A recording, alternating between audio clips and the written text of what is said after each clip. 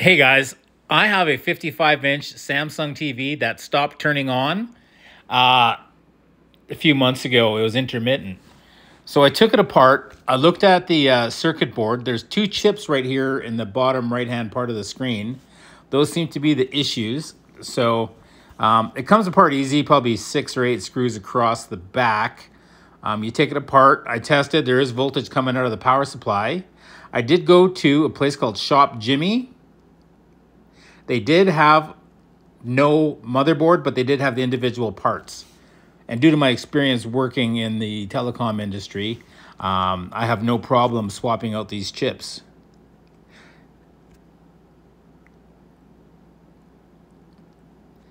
Here's a slow-mo view over top of them.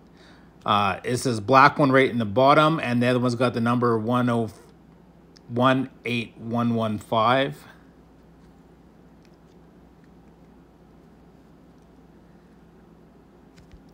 I'm trying to figure out on this one what the polarity is. It looks like there's writing a T or an ST.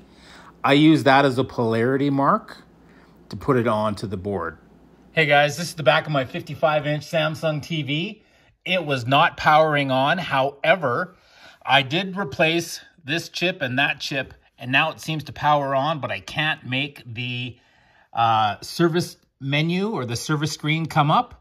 I think I might have put one of these chips on backwards, so I am just going to double check my solder joints and maybe turn that smaller chip, that one, around. I can't tell the polarity on it like I can on the larger one, so I think I might have it installed incorrectly. Looking at this, I got some poor solder joints on the small chip right there and on this side. The large chip seems to be okay, so this might be my whole problem.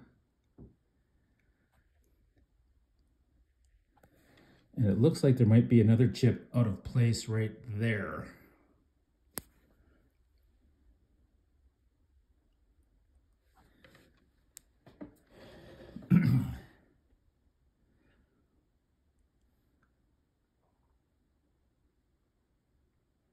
Yeah, let me reflow those and move that little chip. It is small, like this is my finger. So that little chip is the size of freaking next to nothing.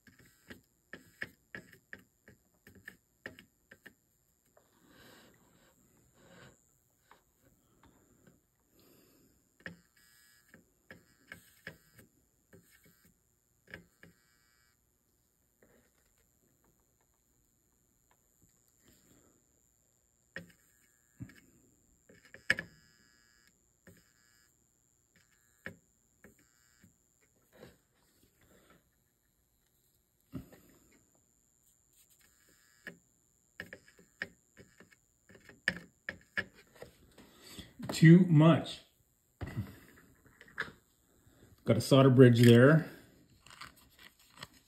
I'm trying to concentrate and do this at the same time, so just use a little bit of solder wick. Solder wick helps flow the solder as well.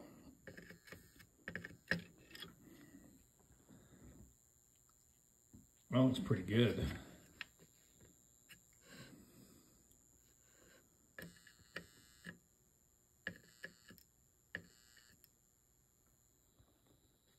Those look good.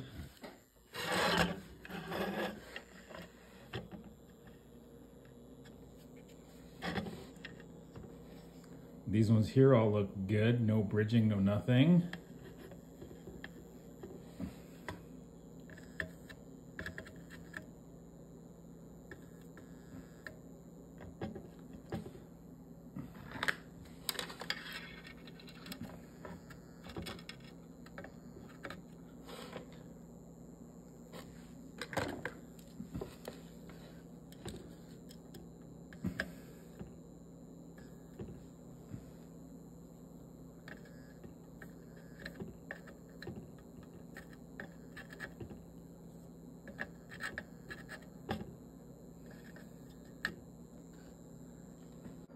There it is. I think I found it. It is so freaking small. You have no idea. Okay, so I just put it in place.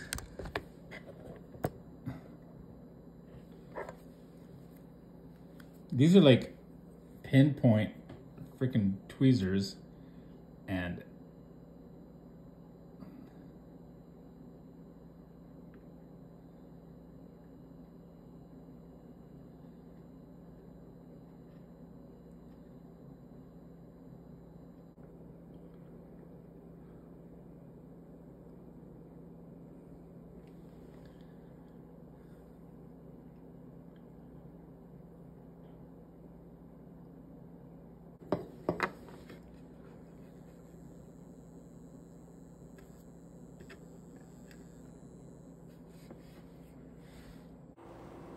after struggling with this little resistor, you can see by the numbers just underneath that IC, right where I'm going to be dropping this dollop of flux.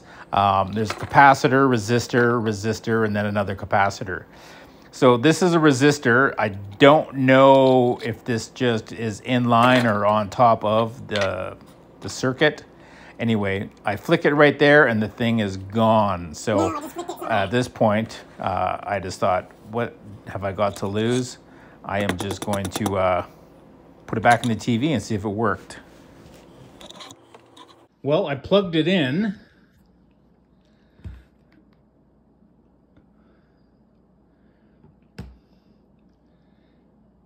It doesn't.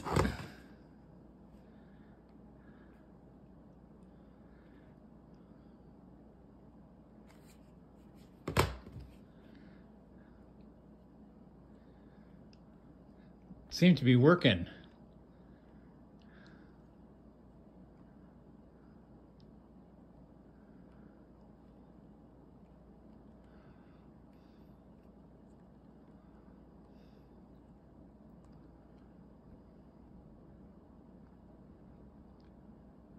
Well, I'll be dipped.